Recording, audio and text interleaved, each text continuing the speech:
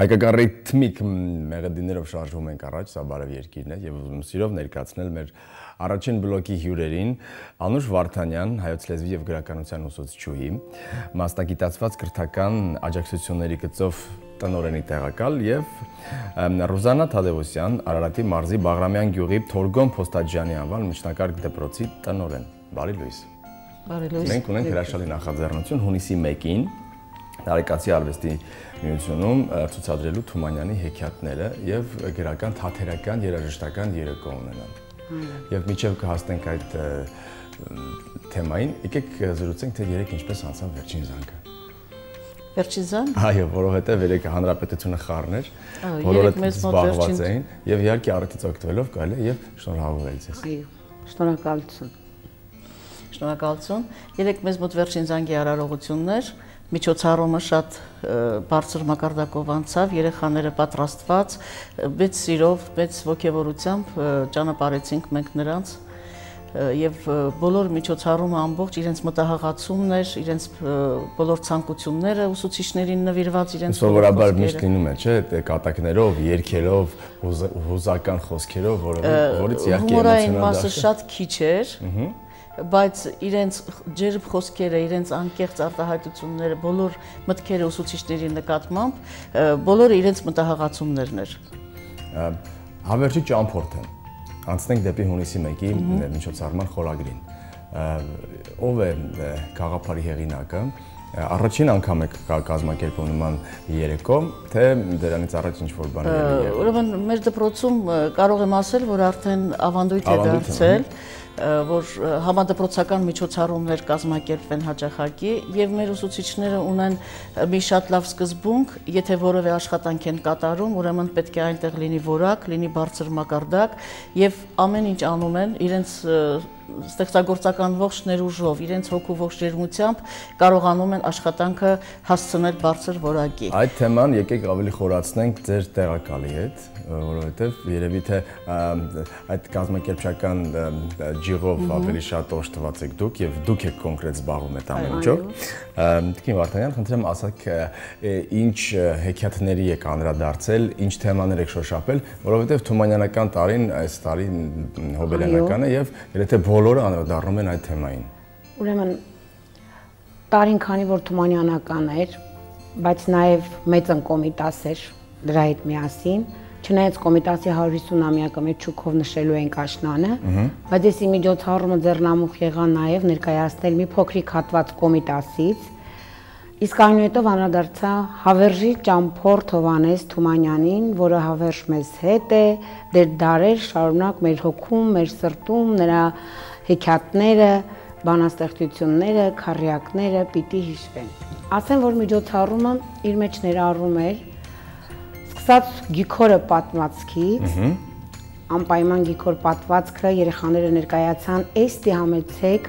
որտեղ հյուրերին ներս էին հրավիրում դեպի դպրոցական դահլիճ էին հրավիրում «Էստի համեցեքով», դե դրա հետ արդեն երաժշտությունը ֆիլմից։ Անմիջապես նրանից հետո անդրադարձա Թումանյանի Թագավորն ու Չարչին, այնուհետև Անբանհուրին,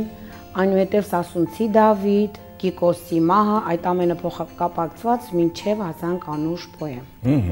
Այդ դրանք բավական երկար։ Այո, ես ձեզ ասեմ, դրանք առանցին հատվածներ էին, առանցին փոքրիկ հատվածներ էին, որ կարողացել էի կապակցել միմյանց եւ մեկը մյուսին լրացնում էր։ Անդրադարձել եմ նաև ինչու՞ չէ հառաչանք պոեմին հռչակավոր մի հատվածի, որտեղ ծերունին ասում էր մտածում էր ներկա օրերի մասին, իր օրերի մասին, նաև Փարվանա լեգենդին եմ անդրադարձել, դա կապել եմ նաև Փարվանա լեգենդի հետ, Փարվանա լեգենդից դեպի անցում եմ կատարել Անուշ պոեմը։ Ընթացքում բնականաբար հաստատ եւ անդրադարձել եք քառյակներին, Այո, անդրադարձել եմ քառյակներին։ Խնդրեմ ասացեք, ովքեր են ինչ տարիքային սեգմենտում են երեխաները, ամենափոքրը եւ ամենամեծը։ Արդյոք անցած երեկվա վերջին զանգից ինչ-որ ներկայացուցիչներ կան, ովքեր որ խառն են նաև ընդունելության քննություններով, բայց արի ուտես որ մշակույթը եւ արվեստը նրանց ուղղակի կերել է ճակերտավորացած եւ նրանք մաս են կազմում։ Ուրեմն միջոցառմանը մասնակցել են 4-ից 11-րդ դասարանի աշակերտները։ թվով 30 աշակերտ։ Բավական շատ։ Այո, եւ երկչախումբը դպրոցի, որը վերջերս մասնակցեց Երկիր Հայաստան փառատոնին։ 30 աշակերտի մասնակցությամբ կարողացել է միջոցառումը հասցնել բարձր որակի եւ դա շատ կարճ ժամանակում։ Այսքան աշակերտ մասնակցել։ Տիկին Դա Թադևոսյան, համադպրոցական աշխատանք է։ Ինչու է արտադպրոցական այս միջոցառումը տեղի ունենում հենց Նարեկացի արվեստի միությունում։ Ինչ-որ պայմաններ չկան դպրոցում, որպեսզի ամբողջանա այս միջոցառումը։ Թե սա կրկին որևէ ավանդույթ է, որպեսզի նաև երեխաներին տանել դեպի արվեստի օջախներ։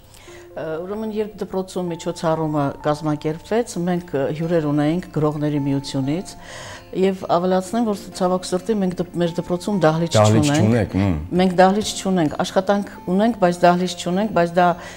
երբեք չի խեղճացնում մեր ուսուցիչներին, մի աշխատանքը կատարվում է։ Գրողների միությունից ներկա էին բանաստեղծուհի Անահիտ Դանելյանը, գրողների միության նախագահի տեղակալ Պետրոս Դեմիրճյանը եւ բանաստեղծ Բուլբուլյանը, նրանք բարձր գնահատանքի արժանացրին մեր միջոցառումը եւ դա իրենց մտահղացումն է, որ պետք է այս միջոցառումը հանրապետությունում դիտվի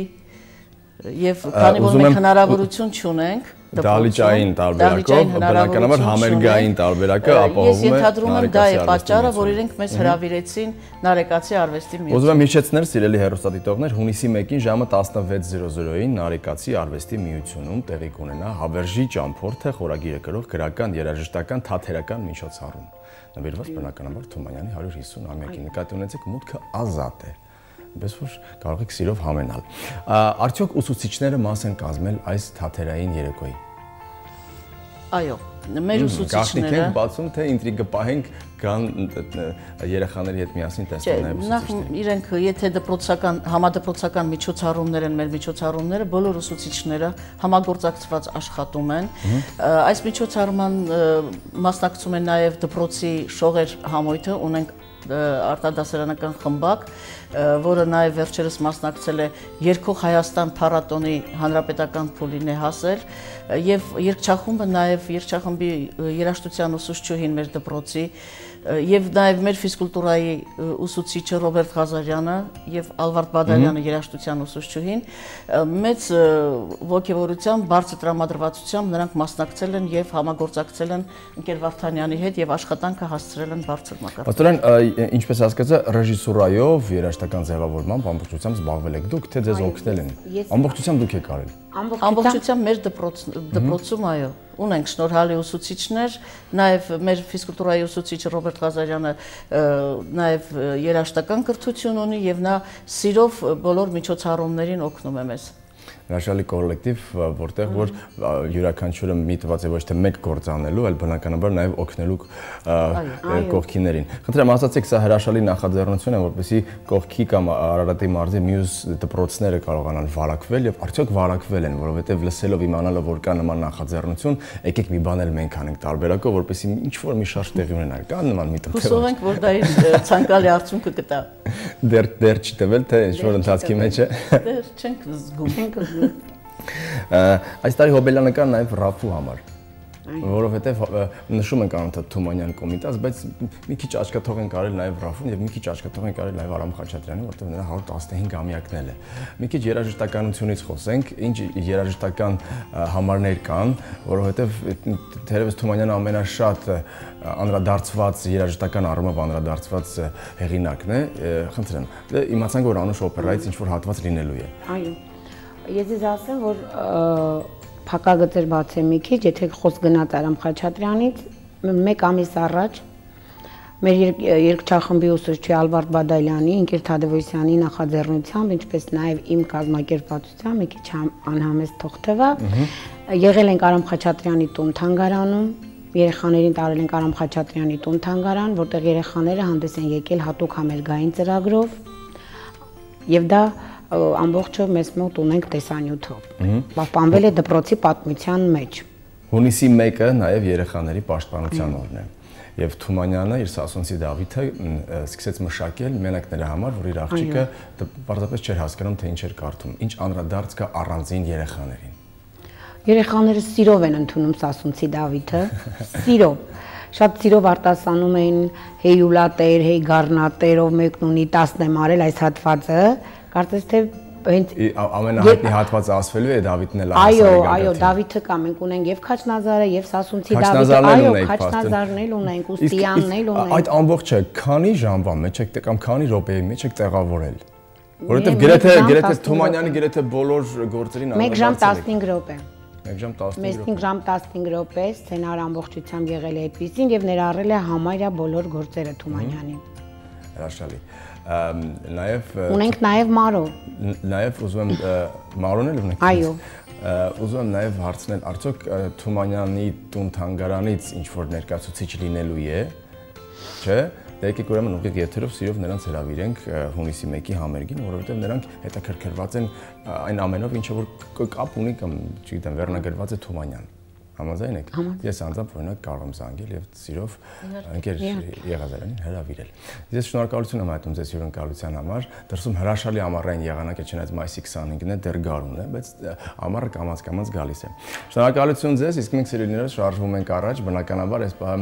փոխանցման պահն է, իսկ փոխանցում ենք խոսքը երկիրն այսօրին։ Թարմ լրատվությամբ հանդես կգան նրանք, որից հետո կվերադառնանք կրկին տաղավար եւ կրկին կասենք բարև երկիր։